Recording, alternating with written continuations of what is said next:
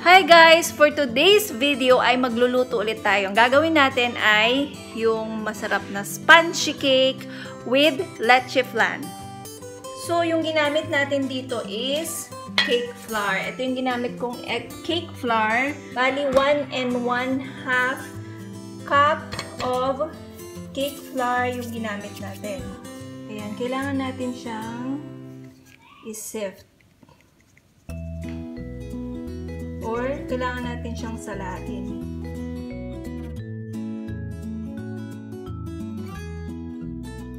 Haluin natin siya. Bali, ito yung pinaka chiffon cake yung ginagawa natin.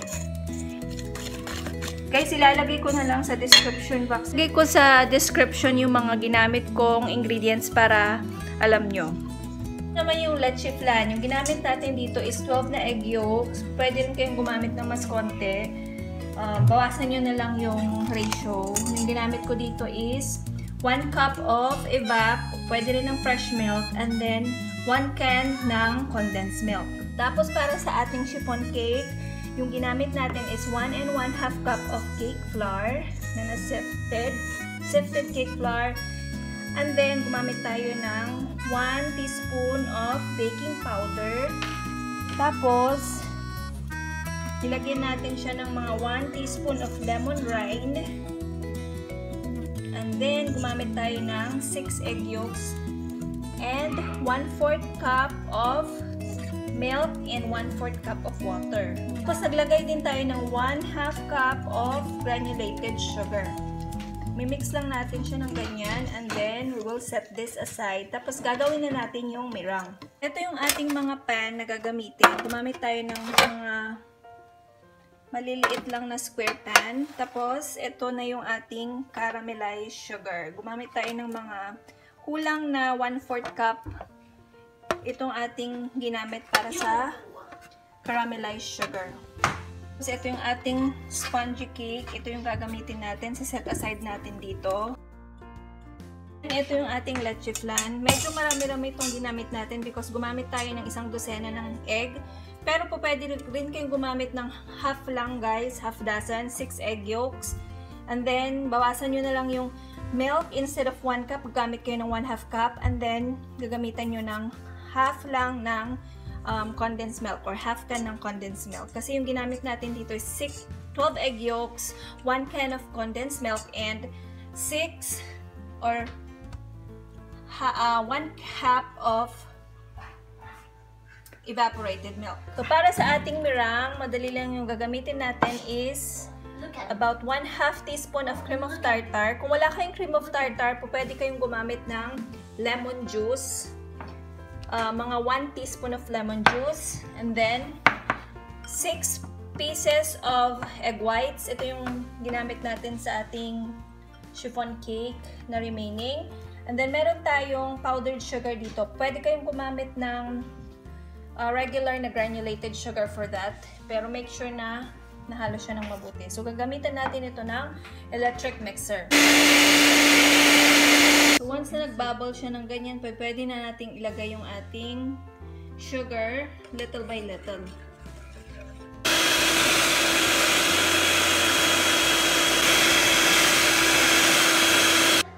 Ito na yung ating ginawang meringue, guys.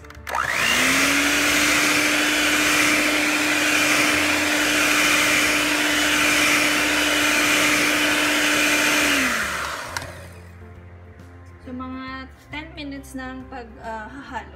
Alaman nyo na okay na yung inyong ginawang meringue. Tetest nyo siya, dapat hindi siya nahuhulog.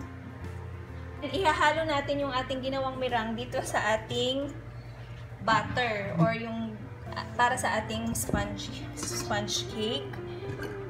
Gagamitan lang natin siya ng spatula at huwag natin gamitan ng mixer para hindi mawala yung air bubbles. So, gradually natin siyang ihahalo dito sa ating ginawang mixture.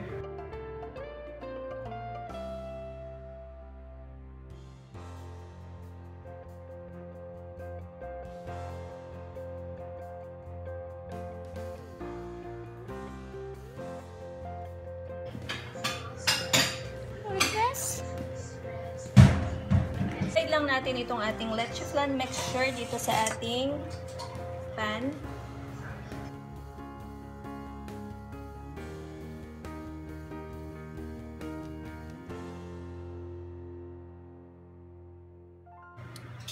Sinala pa rin natin siya just to make sure na smooth yung ating leche flan. So, tataktak lang natin para matanggal yung air bubbles. Lagyan na natin yung ating spongy cake. Lagyan na natin dito sa lalagyan. Kailangan may mas malaki kayong pan or tray. Lalagyan natin siya ng water. Dito natin siya ilalagay.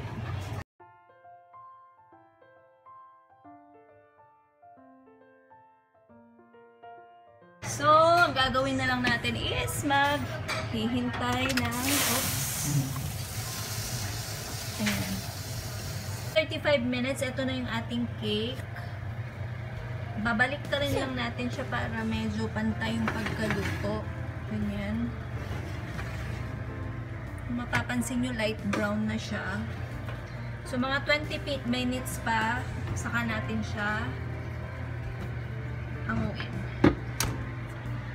So, ito na yung ating cake. Try lang natin para malaman natin kung luto na yung nasa yung leche flan sa loob. So, wala nang sumama. So, pwede na yan. So, after mga 45 minutes, luto na itong ating chiffon with leche flan. Chiffon cake with leche flan. Or, ito naman yung ating spongy cake with leche flan. Lipat lang natin siya dito sa plate. Ito na yung ating sponge cake or chiffon cake with leche flan. Okay, slice lang natin yung cake.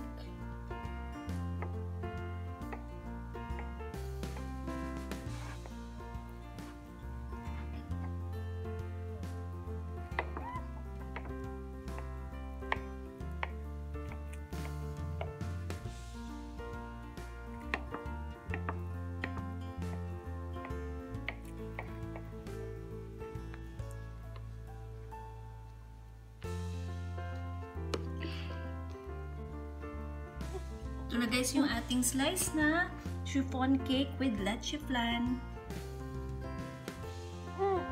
Taste test na guys. So try na natin yung ating cake. It's good.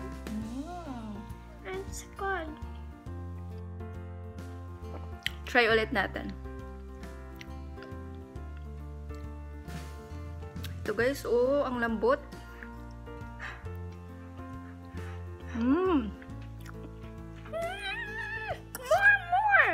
Super sarap guys.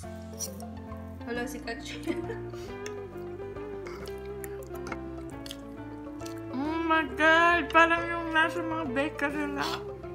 Maraming salamat po muli sa panonood dito sa ating video. I'll see you all again next time for another one. Bye guys!